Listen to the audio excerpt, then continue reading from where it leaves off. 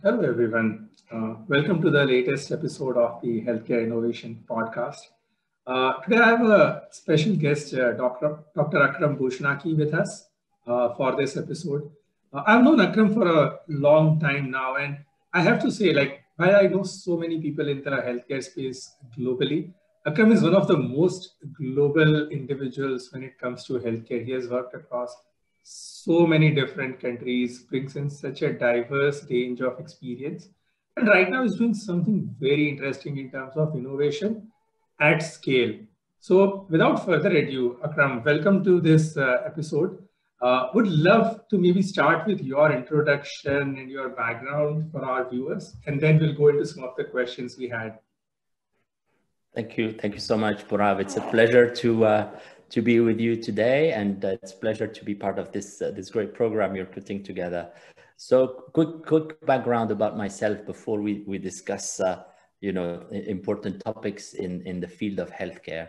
I guess in short, my background, I think, as you said, has always been in international business. From the get-go, my training is in pharmacy. I'm a doctor in pharmacy by training. I was trained in France at Paris University of Pharmacy, and then very early on started to be attracted to international aspects of healthcare. So I did part of my training in Spain, in Valencia, and then in the United States, in Houston, Texas at MD Anderson Cancer Center. And then joined the industry very early on. And and I've been in this field for close to 30 years now. Thanks, Akram, for that background. Akram, for our viewers, maybe it would be helpful to know a little bit more about your experience. What kind of international roles did you take? What geographies have you focused on? And I know it's a long list, but still an overview would be helpful. I'll try to keep it concise, Purav. Yes, and so I think a couple of common themes. I would say I've been fortunate to join some great companies very early on.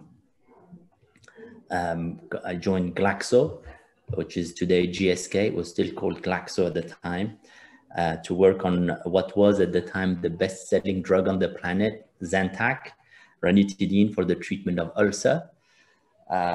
So that gives you my age and how old I am in this business. I joined Bristol Myers Squibb after that, and worked in oncology. BMS was at the time one of the leading companies in the oncology space, with a great innovation like Taxol that really transformed the treatment of many cancers. And so I think these are some I guess common themes where I've been fortunate enough to work on really transformative medications. For instance, the treatment of ulcer was transformed by the discovery of Helicobacter pylori. So an infection that ends up causing ulcer disease, and therefore requiring treatment by antibiotics and anti-ulcer therapy. So and that really was a big transformation. Again, Taxol and the new modalities in chemotherapy were actually really impactful in the treatment of cancer. Then I joined a company which was small at the time, called Gilead Sciences, and had an incredible journey working and building the commercial organization and the commercial footprint globally for Gilead Sciences. I joined them first in the United States at the headquarters in San Francisco, and then moved to Europe, in France, then the UK, and then worked on all their international markets. So I think these are some of the themes, Purav, and obviously Gilead brought such a great amount of innovations that really transformed the care of many patients. So particularly treatment of HIV with the triple combination therapy combined into one pill once daily. That was a real transformation, where people moved from taking a handful, literally, a handful of pills and capsules every day into taking just one pill once a day, and that transformed the care of HIV patients. And later on, much later on, I've had the fortune to work on the hepatitis C treatment, another revolution, a cure, which is not very common, right? In infectious disease, where you have a treatment that actually cures an infection 100% almost. So quite interesting and impactful experiences. Totally, I can relate. And Akram, nowadays, at least in our part of the world, most of our viewers will be able to relate with remdesivir, because unfortunately in the COVID times, Gilead's remdesivir has been one of the key solutions to managing critical patients. And I truly appreciate the experience, right? Because what Gilead brought to the world was not just the scientific innovation, but also the innovation of access. But there is one thing to develop a cure for hepatitis C or treatment for HIV, but to make it available to 6 or 7 billion people across different geographies, and it's in itself an achievement. Agreed. No, I completely agree, Purav. So I think that was also, and again, I've had the great fortune of working with great mentors throughout my career.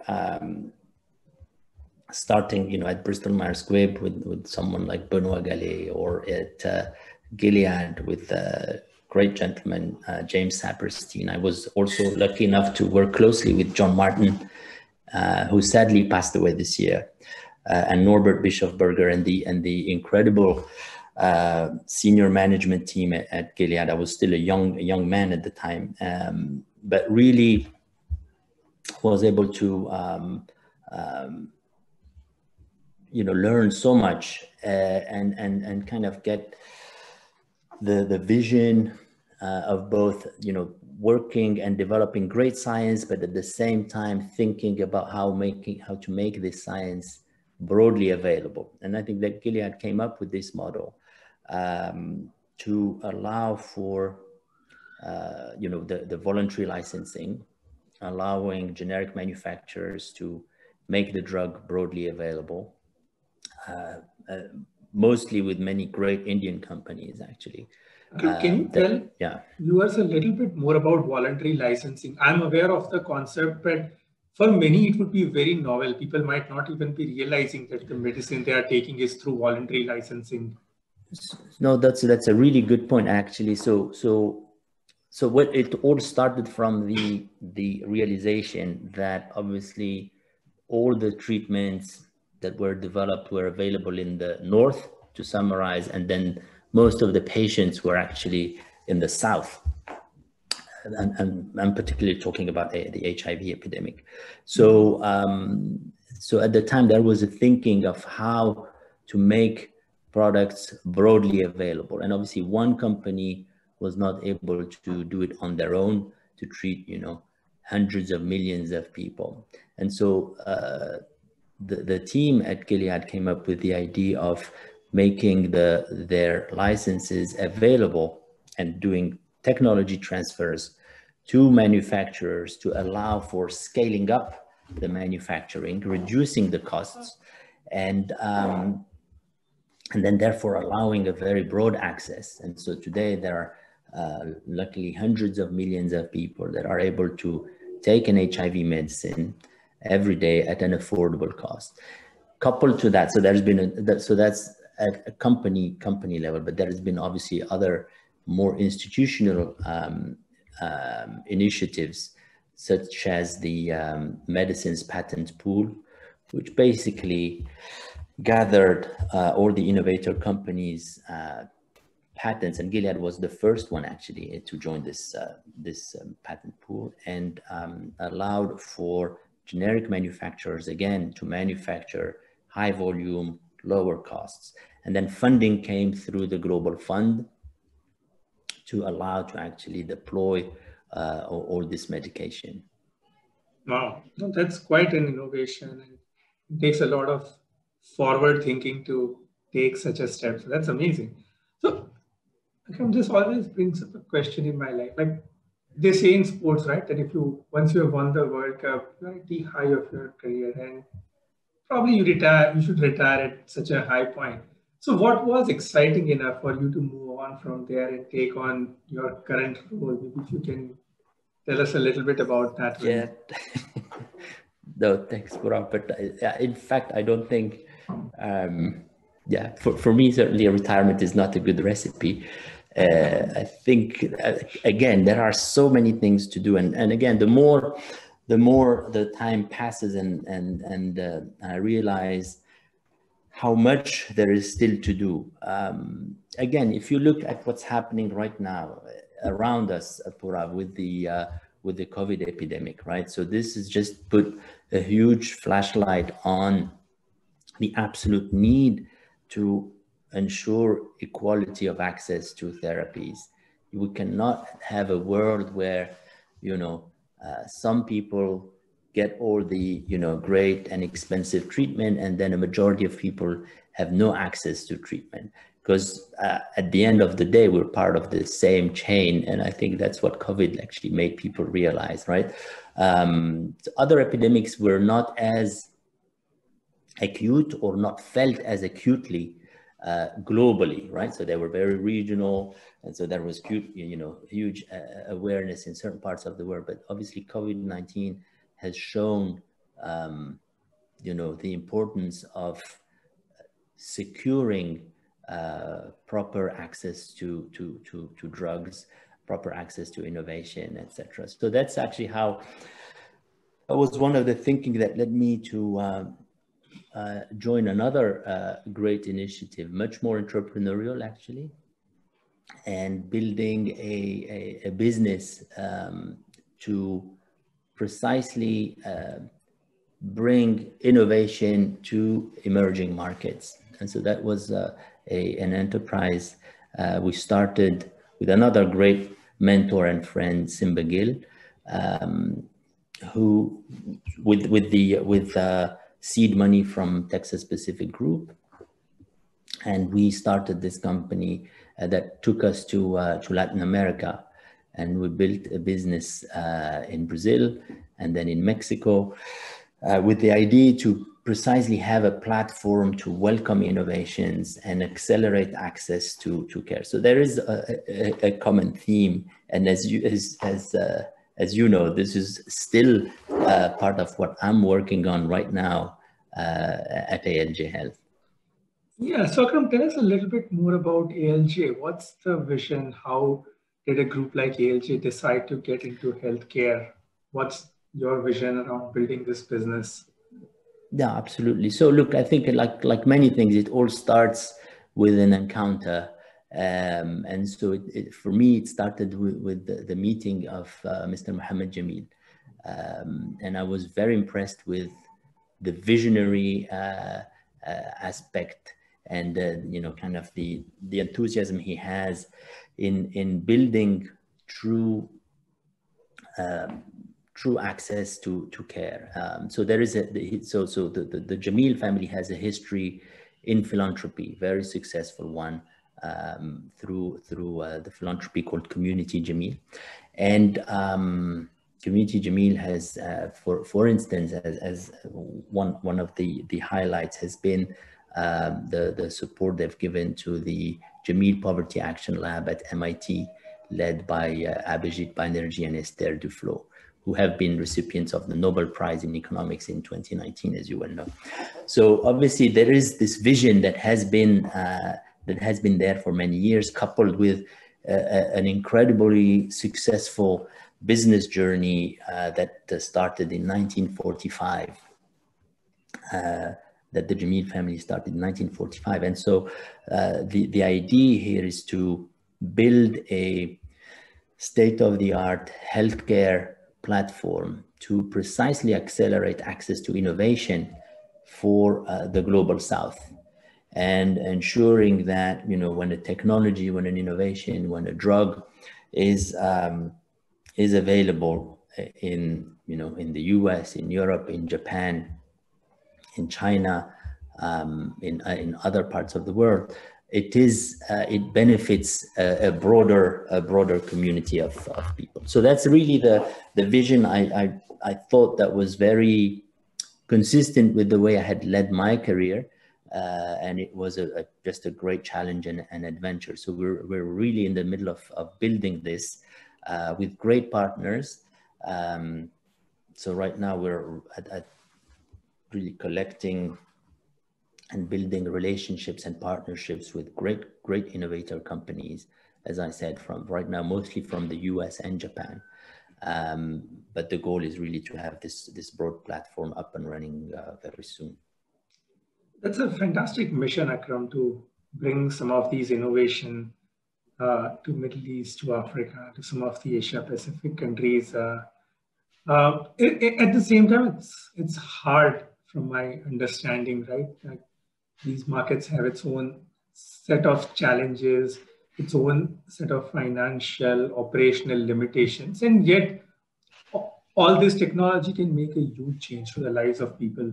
So as you build this, right, maybe for our viewers, and many of them are aspiring innovators trying to build innovative businesses, solve access challenges. Can you talk about some of the typical challenges you observe and how do you typically overcome these? No, that's a good point, Purav, and it's a broad question, and I think challenges come in many different ways and forms, right? And there are different ways to tackle them. I think so. There are different levels. When you think about an innovation in health, and I mentioned a few, right, that I've had the opportunity to work on and deploy and build across markets. So you have the innovation, but then you have to think about what is the recipient market, what's going to be the target audience for this innovation. And generally, what I have seen certainly throughout my career is that you have a huge diversity of contexts, right? Typically, you will have countries or territories or regions that will be much more open, and it always starts with a political will, right? So there needs to be a political will at country level or a regional level that wants to actually promote access to innovation. So companies can do a lot, but really, and again, we're seeing it here in the COVID crisis. Public-private partnership is a really important driver for accelerating access to innovation. A couple of examples. So you look at a country like Egypt, great country that has been plagued with a very high rate of hepatitis C infections. And so there has been a decision at the highest level to really tackle the problem and eliminate the disease. And Egypt is actually well on its way to be one of the first countries with high prevalence to eliminate a disease that has been plaguing the population for decades. Rwanda is another example. And interestingly, it starts with a desire at the highest level to do something good for its population. And so I think innovators need to think along those lines. And then the partnership part is a very important piece of the recipe. Got it, Akram. Akram, what we hear in general context, right, is that technology now has been a great leveler. There were some of the things which were fundamentally not possible in the past when trying to sell a new service, create a new level of access. With technology, a lot of those limitations have gone away. I can listen to you sitting in India. I can speak to you. I do not need to travel, like just at a very simple level. But this has multiple ramifications at an individual patient level, at a community, at a country level, at a company level. How are you guys leveraging the benefits of these technologies to try and generate more and more access? No, that's a key point, Purav, and I think it's actually a unique opportunity when you think of it, right? Because we are exactly at this time where you can train people remotely, where you can provide education, and that's a big piece, right? That's one of the rate limiting steps, as I certainly have observed throughout my career, is, for instance, the lack of availability of trained resources to tackle certain diseases. And so leveraging technology definitely plays a huge role in that. The advent of digital health, telemedicine, teleconsultations are really, I think, going to make a huge difference. I don't think we are there yet, but given, as you say, the speed at which things evolve, I think within the next 5 to 7 years, we will see something quite impactful. Again, COVID, interestingly, has created a precedent, right? Where people are now consulting their physician over a screen, and that's becoming almost a common practice around the globe, which was absolutely impossible to imagine only a few years ago. So I think that's certainly one area. That's from the patient's point of view. I think from the other side is obviously the incredible development in or the genetic side of medicine. Now, as you see, PCR is now a very standard tool available in every corner of the planet. And I think that also will drive incredible changes in terms of new technologies, new ways of screening for disease, new ways of monitoring disease. And I think lots of opportunities are going to be open on that front. Makes sense, Akram. So, Akram, I go to the next level of question then. So, with all these diverse experiences, if you were to advise some of our young listeners who are also aspiring to build careers within healthcare innovation, I heard two important lessons. One was around looking at the political will, looking at the desire of different nations, and then working in alignment with them, not going against them.